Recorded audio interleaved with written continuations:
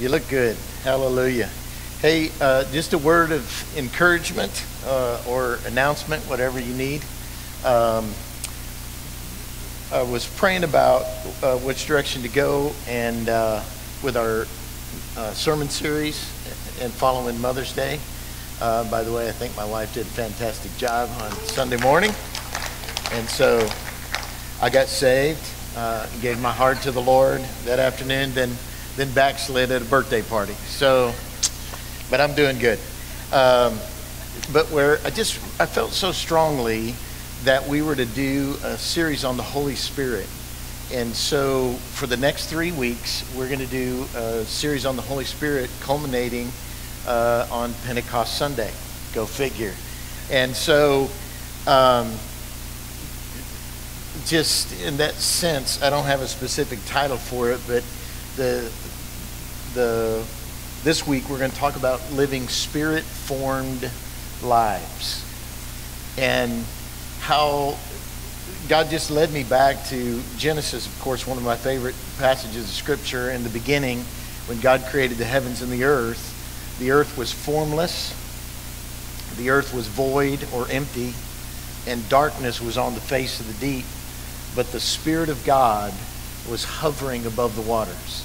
He's the executive branch of the Trinity, if you will, waiting to empower and activate the Word of God. And then God said, "Let there be light," and the Spirit of God, and it's where it says the Spirit of God was hovering, doesn't mean like a helicopter, just stationary. It literally means brooding or flying back and forth over the face of the waters, waiting. It's this sense of just waiting for the word of the Lord to be spoken so that he could bring it to pass. And he does the same thing. It's the same pattern in Scripture at recreation. When God creates new life in us, he does it through the same means. The Holy Spirit is obviously around us, but Jesus breathed on the disciples and said, "Receive the Holy Spirit" in John 20. That was before the day of Pentecost, and then he told them to wait for the promise of the Father. And so the Holy Spirit was already at work in them, activating the Word of God. And then when he fell on the day of Pentecost, the thing that was so distinguished them from that point forward was life change and transformation. And we've turned the Holy Spirit into a doctrine instead of a person. And he's the third person of the Trinity. And he still wants to do the same work in our life and have the same effect. And so then we've segregated the Holy Spirit into Pentecostal churches and non-Pentecostal churches, or Spirit-filled churches and other churches that claim to be Spirit-filled. They just don't want anything to do with the Spirit.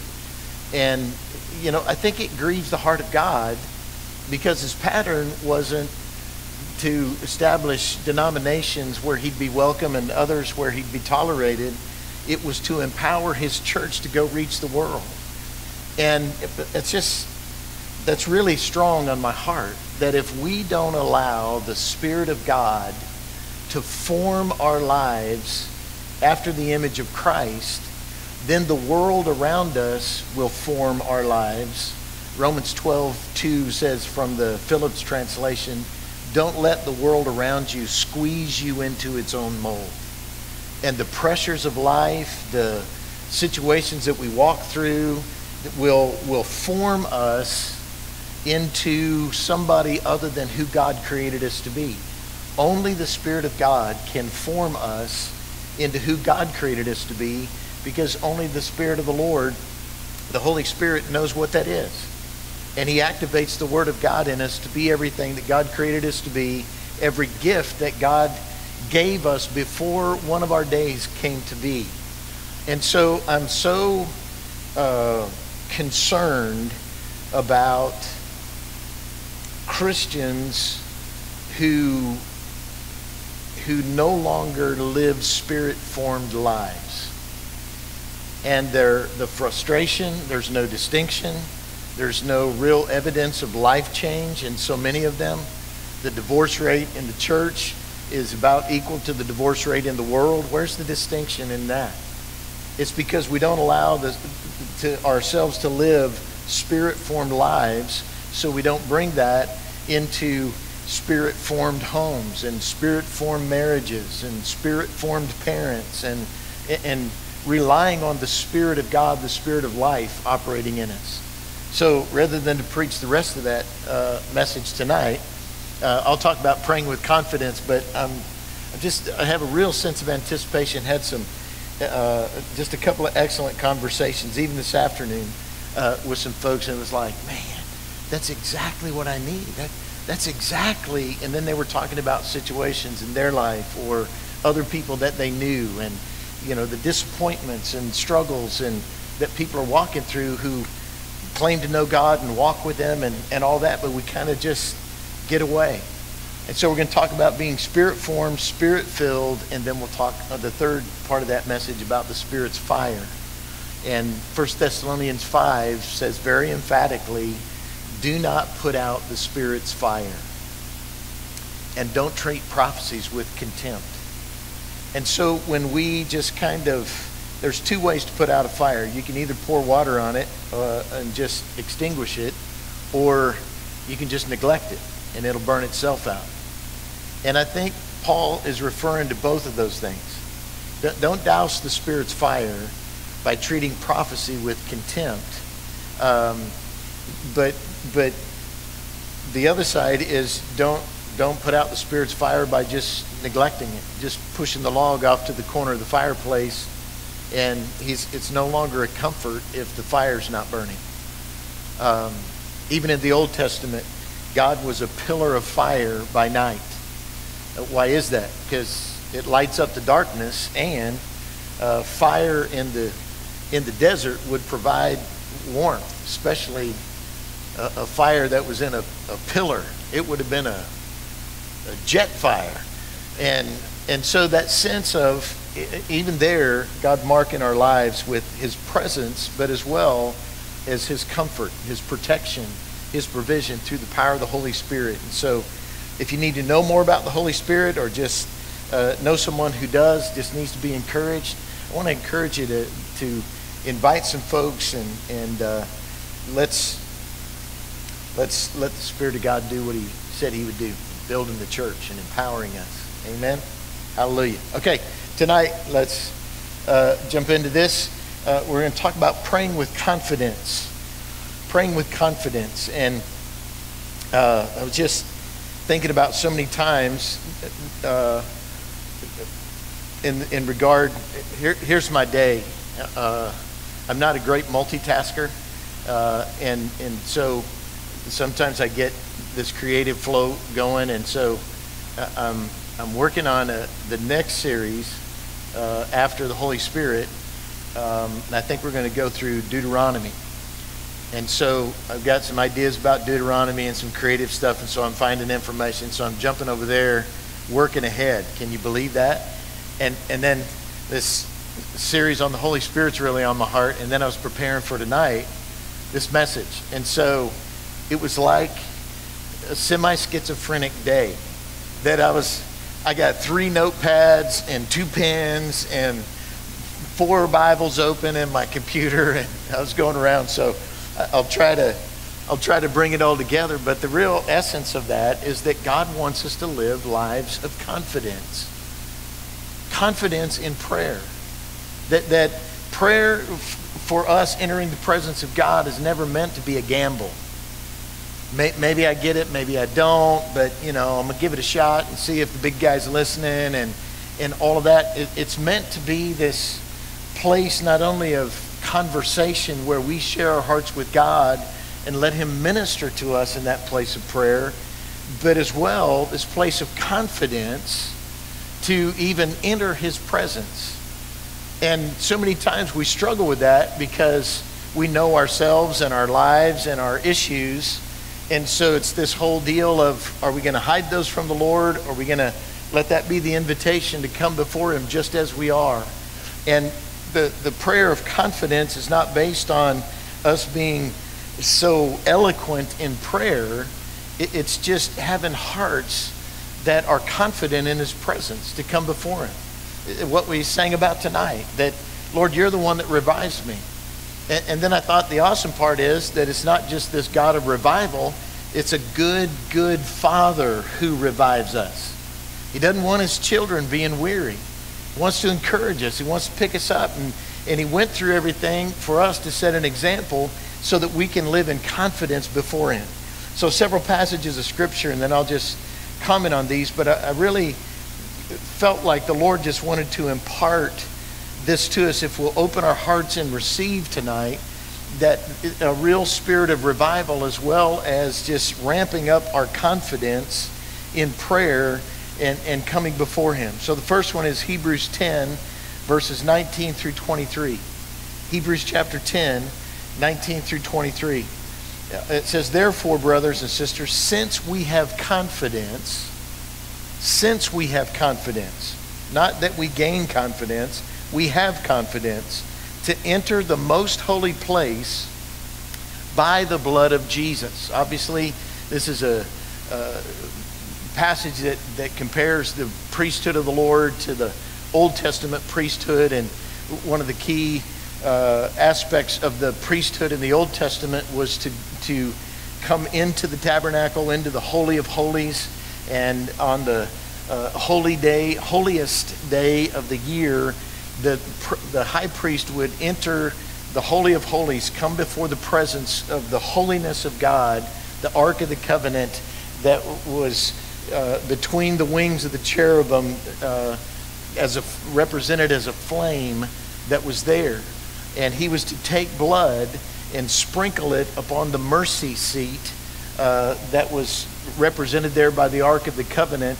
And he was to intercede for the people, and that he could only come once a year on behalf of the people, and only with blood. And if there were issues in his life or sin in his life, or the blood hadn't been applied to his life, then he wouldn't make it out alive. So it's a serious deal, and they wasn't necessarily coming with confidence.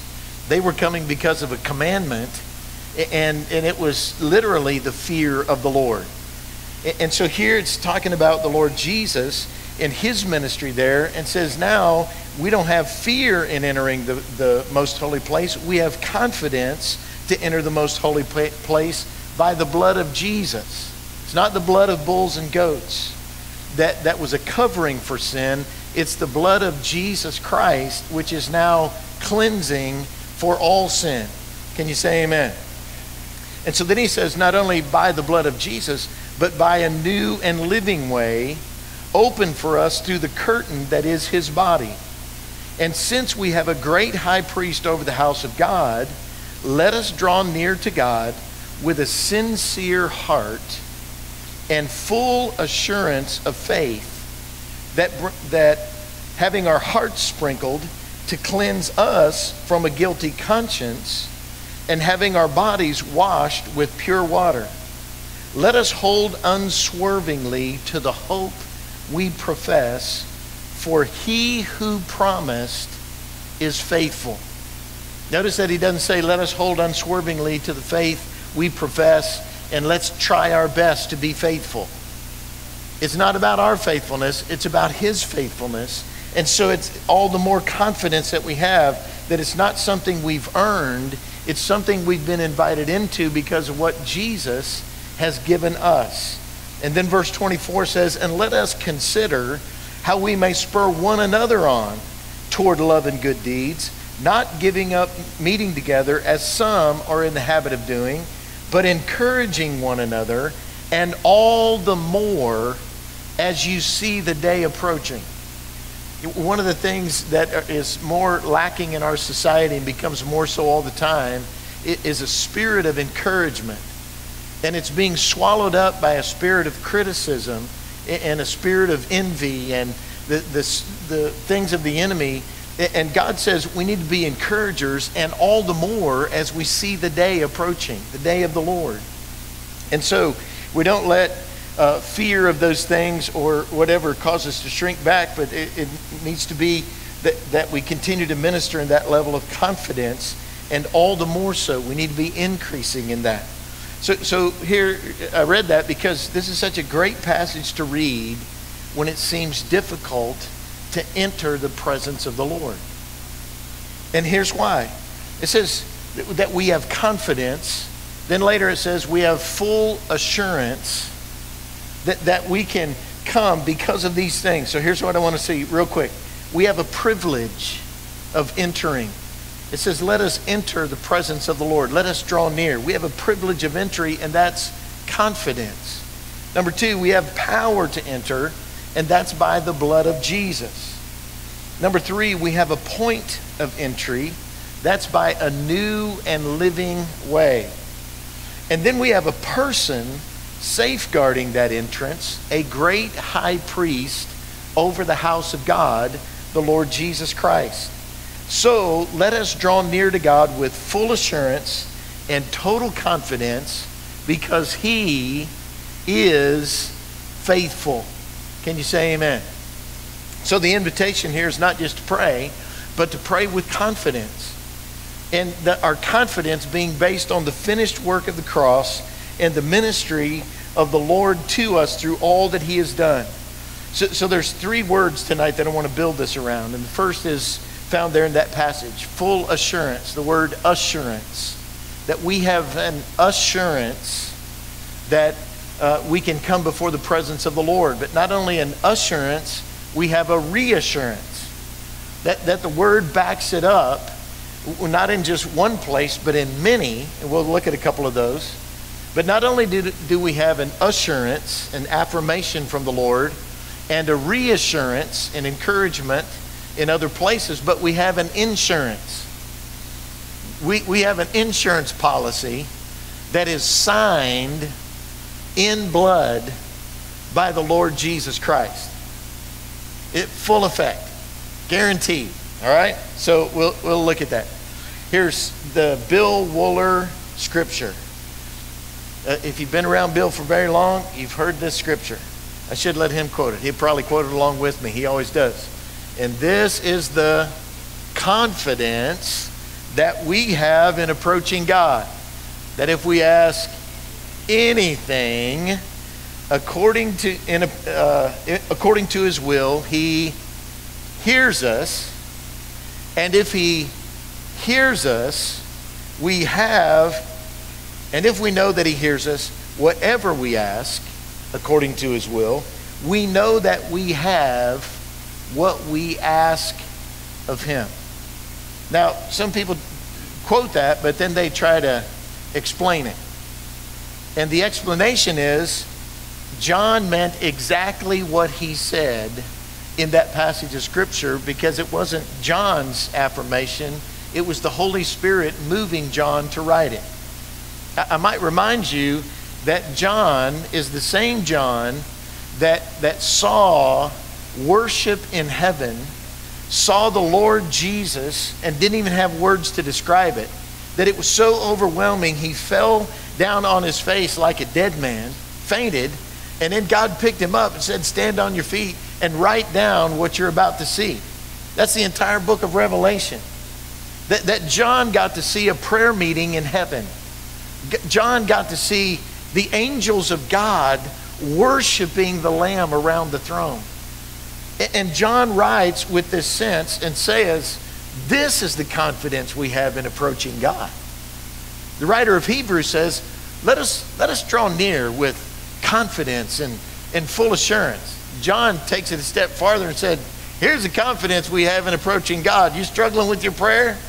All you got to understand is if you pray, he hears you. And if he hears you, he responds. End of story. Now let me read it again. This is the confidence we have in approaching God. That if we ask anything according to his will, key phrase, but God's word is God's will. So we never have to ask like it's a question. Like, Lord, if it's your will. We can pray if it's your will, but we pray that with confidence. That in situations where his word hasn't emphatically said, this is my will, and we're praying, we don't have to pray whether or not God can heal or whether God will heal. We know that it's God's will to heal. So that's what we pray. In confidence, approaching God. Well, what about the times it didn't work? Well, what about the times it did? And what about the times it didn't work, where God was just waiting for somebody to approach him with confidence? Not only the confidence of the quality of your prayer, but much more on the confidence of the quality of his hearing. That if we ask anything according to his will, it activates God's response in heaven. That if we pray, he hears us. And we know that if he hears us, whatever we ask according to his will, that he responds to that. We have what we ask of him. Can you say amen? We pray, he hears. He hears, he responds. That gives me great confidence. There's not one aspect of that scripture that depends on us, except in approaching and in asking. Amen? Iffy amen or confident amen? That sounds a lot better right there. Hebrews chapter 4. Here's another one. Verses 14 through 16. Hebrews 4, 14 through 16. Therefore, which is a summation of the things that were written just immediately before that. We won't go through it. Therefore, since we have a great high priest who has ascended into heaven, which means that he also descended to the earth and lived for 33 years. That same high priest ascended and is now on his rightful throne in heaven, but he's carrying on here. It's defining his priestly ministry. We have a great high priest ascended into heaven, Jesus, the Son of God. Let us hold firmly to the faith we profess. For we do not have a high priest who is unable to empathize, some translations say sympathize, with our weaknesses. But we have one who has been tempted in every way, just as we are, yet without sin. So let us then approach God's throne of grace, how? With confidence or boldly.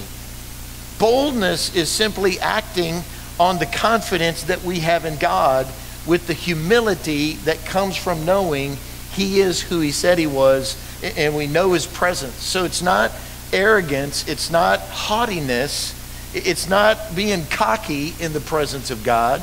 It's this boldness that comes from asking God anything and know that he will do it, because our hearts have been so convicted by the presence of the Lord. So that if we approach God's throne of grace with confidence, so that we may receive mercy and we may find grace to help us in our time of need. Not after our time of need, which produces guilt, which said, I should have prayed about that before, which, oh, by the way, and I'm sorry, Lord, which erodes our confidence in prayer rather than amplifies it.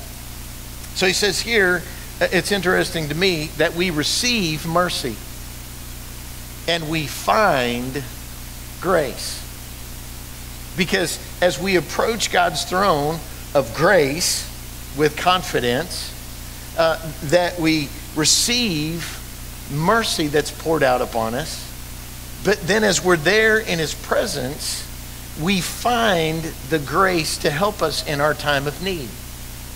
That the Lord's already aware of the situation, that he's already empathizing or sympathizing with our weaknesses. He empathizes with our struggles and our temptation, gone through them, yet without sin. So we come not to a throne of judgment, not to a throne of justice, to a throne of grace to help us in our time of need. Anybody grateful for that? So the last thing we'll touch on here for a second is our insurance in prayer. 1 John 5, 14 and 15, we referenced that earlier. So in addition to that, here's Matthew chapter 6, verses 8 through 10. the Lord's teaching them this model for prayer. And so he says, do not be like them, those who pray to be seen of men and who repeat these prayers piously on a street corner.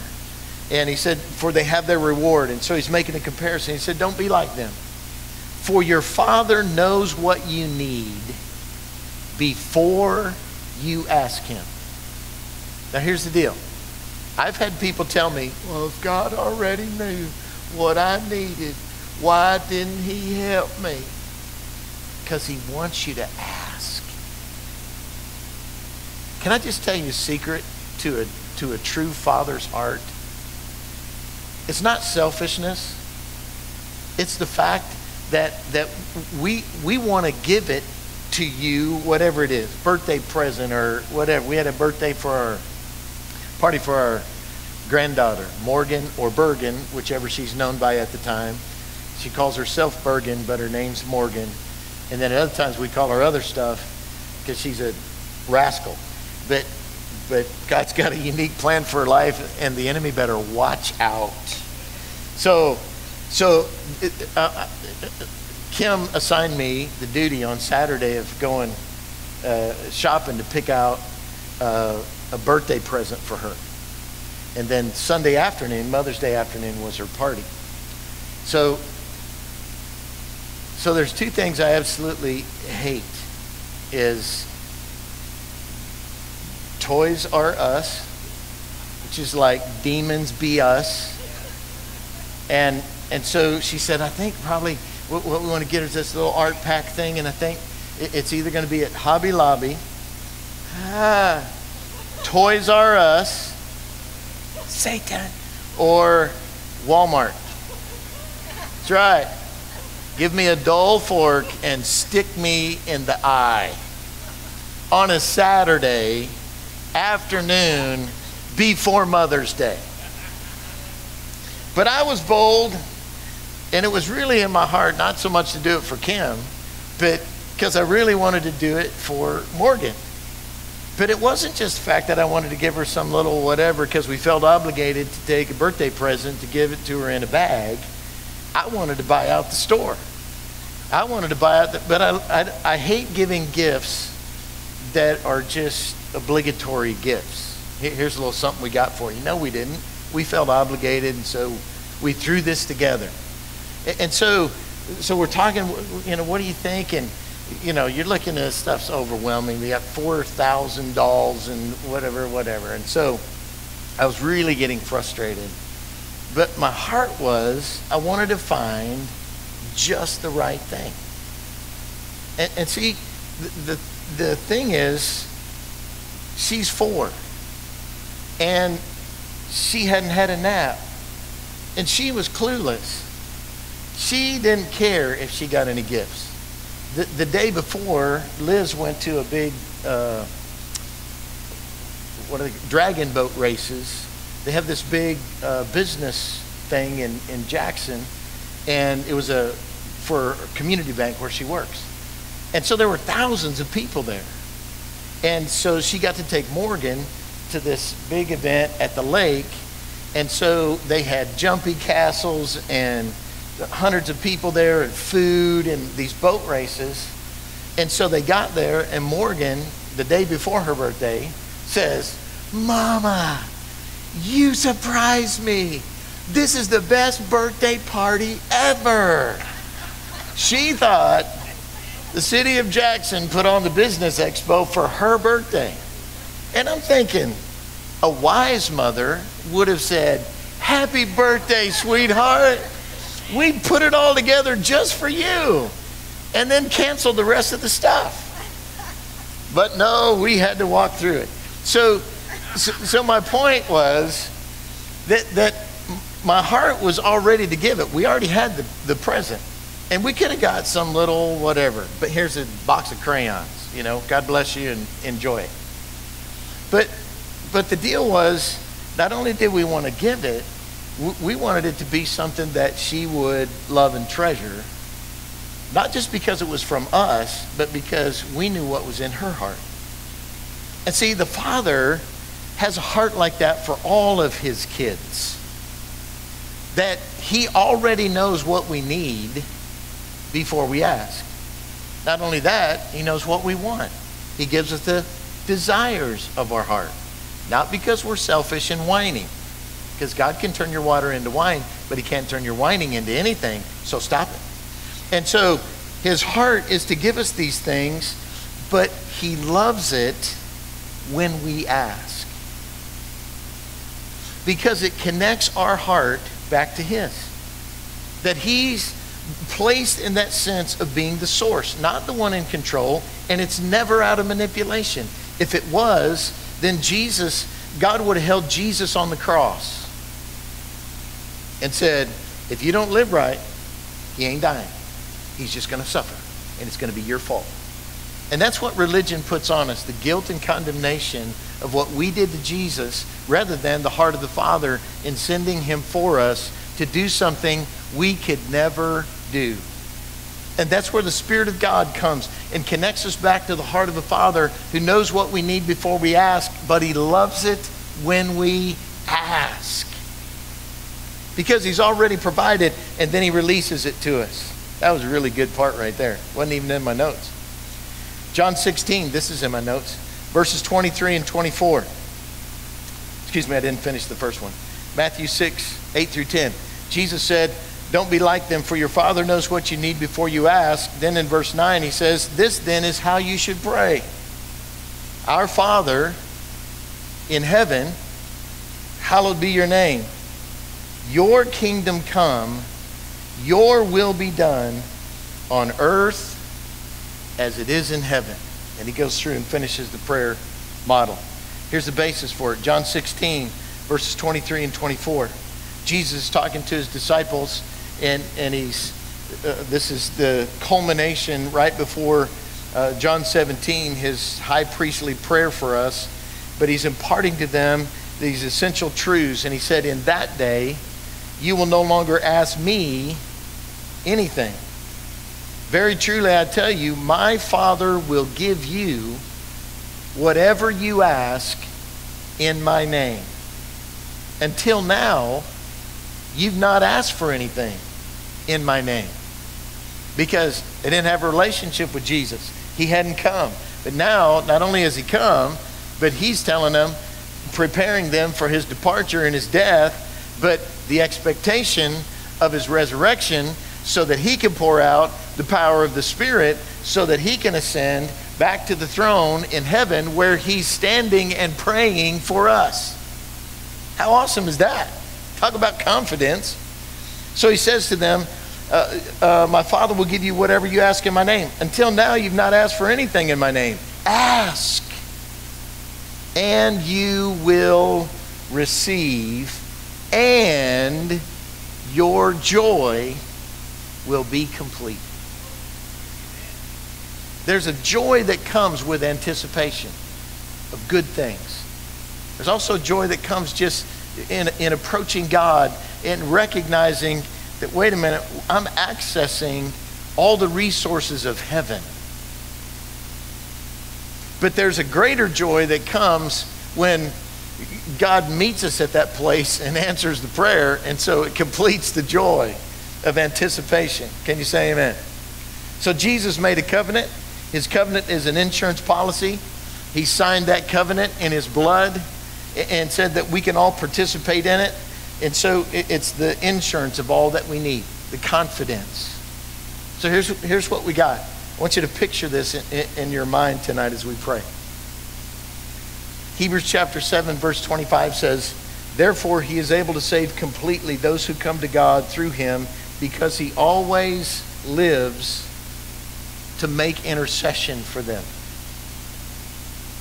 Why should we have such confidence in prayer? I'll tell you three powerful things. Number one, God's praying for you.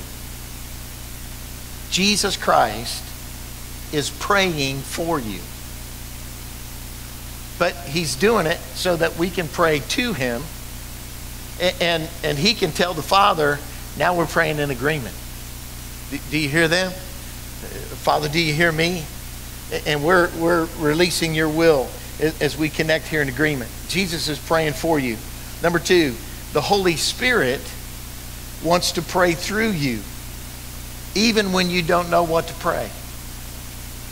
So that you don't have to pray this gamble, this roll of the dice, this maybe, maybe not, if not, that you can pray with confidence even when you don't know how to pray. Romans 8:26, in the same way, the Spirit helps us in our weakness.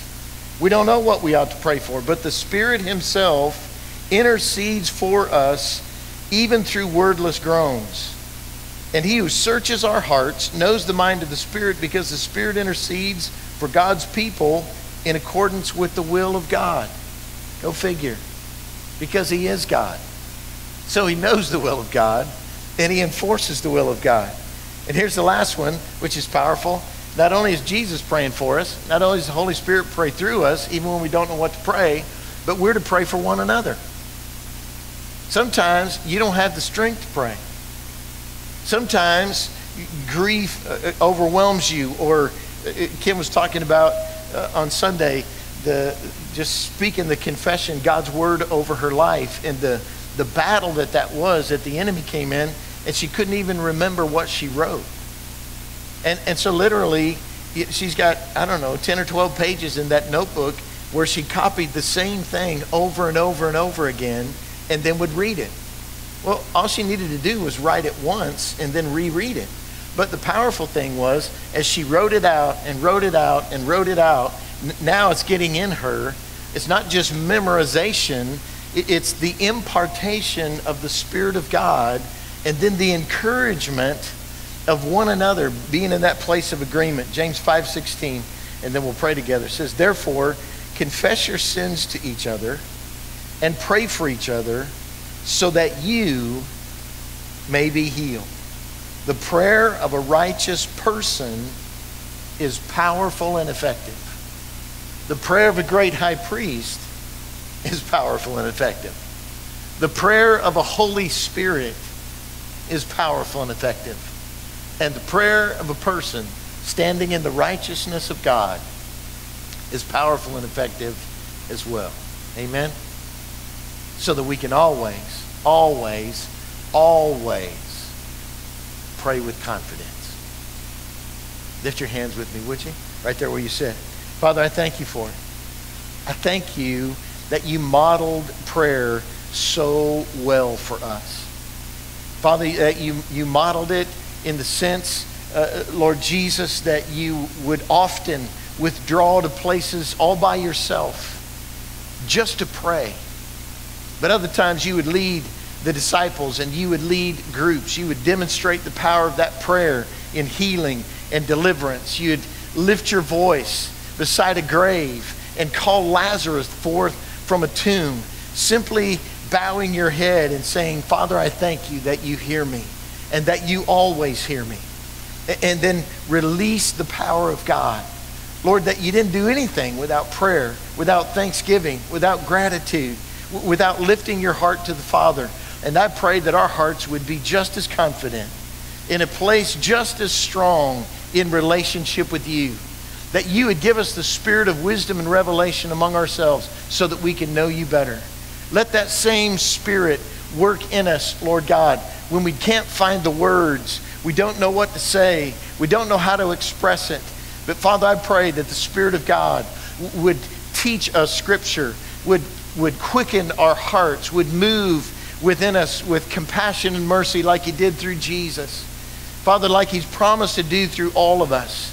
And I pray that we would be faithful, Lord, not just to let somebody know we will be praying, but that we would actually engage in that. The prayer for one another, standing in the place of righteousness in God, is powerful and effective. Thank you for your word tonight. Thank you for the encouragement. Thank you for the confidence that's ours in Christ Jesus. In your mighty name we pray. Everybody said, amen, amen. Hallelujah. Does anybody need prayer tonight specifically, just before we go? I want us to agree together with you. I want to give a praise report. Talked to Rob Cummins this week. He's doing great. Recouping. They were having still just a little bit of problems with the incisions where they took the veins, but that's going well. And he's up and walking and going. and can't wait to be back with us. And be praying for Leona. She went in with an emergency appendectomy, they thought, and then they're going to try to keep her on medication for a few weeks. So she's still in some discomfort, so we need to be praying about that. And something else, but I forgot. Amen. Let's stand. If there's somebody around you that needs prayer, pray for one another. Not, bless one another in the name of the Lord, and be praying for me and us on Sunday morning as we start our Holy Spirit series. Amen. God bless you. Appreciate you, everybody. Have a great week in the Lord.